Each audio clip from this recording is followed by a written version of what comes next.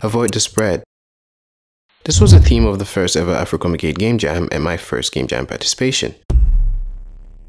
What is up guys, welcome on my channel. My name is Kingsley and in this video I'm going to be talking about my first Game Jam experience. Before we begin, don't forget to destroy that like button.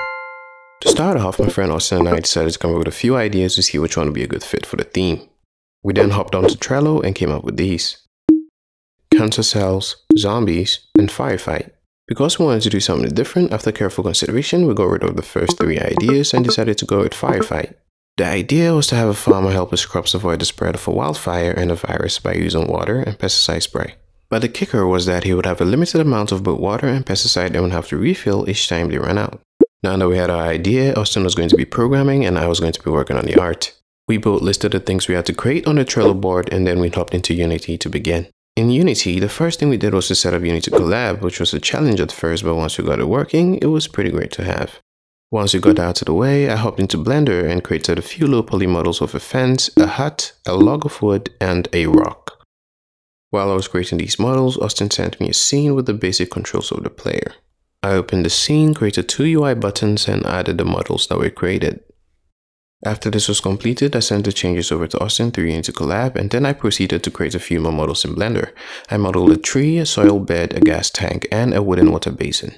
I then set up the models in the Unity scene and played around with the character to have a feel of how everything was working together. After that, I sent the changes to Austin and he sent back the scene with a refill mechanic and placeholders for the tomato plant.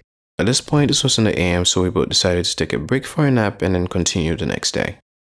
It's the second day and I decided to go for an early morning walk before taking a shower, and then we're back in business. I started the day off by modeling some grass and a tomato plant. We originally wanted to create two plants for the game, but we decided to go with just one so we could increase our chances of completing the game jam. After the tomato plant was created, I added two different variations to the model's texture: a bent texture and a dying texture. I then decided to start work on the player model. I created a lower half for the player's body, textured it, and then I worked on the head and textured it as well. Once I was done, I rigged the player and created the player's backpack.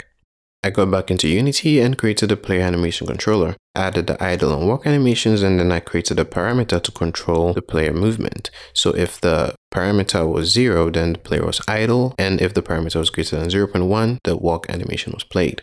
Once again, I made some changes to the scene, added the various UI elements, and placed the models where they needed to be. I sent the scene to Austin and voila! He sent back a playable scene with all the elements working. At this point, we still had some time on our hands, so we decided to create a main menu and added two languages to the game, English and Tree. Because of that, I had to design a how to play info screen in both languages. At this point, we had about 40 minutes left on the clock, so I sent the current scene to Austin, he did his magic and hooked everything up. With the time left, I made the background music and created the game build. While the game was uploading to itch.io, we put together a makeshift trailer. On itch, we added all the screenshots, uploaded the trailer to YouTube, and then added a YouTube link to the submission. In the light of some unforeseen internet problems, we almost didn't make the submission, but we ended up making it with 60 minutes left to spare. Overall, we had a blast. This was an amazing experience and I would definitely love to do this again. Thank you so much for watching. Don't forget to like, comment, and subscribe. If you enjoyed the music in this video, please check us out on Spotify, Apple Music, and all the other music streaming platforms out there. You can check us out on all our social medias at budalistudios as well. Peace.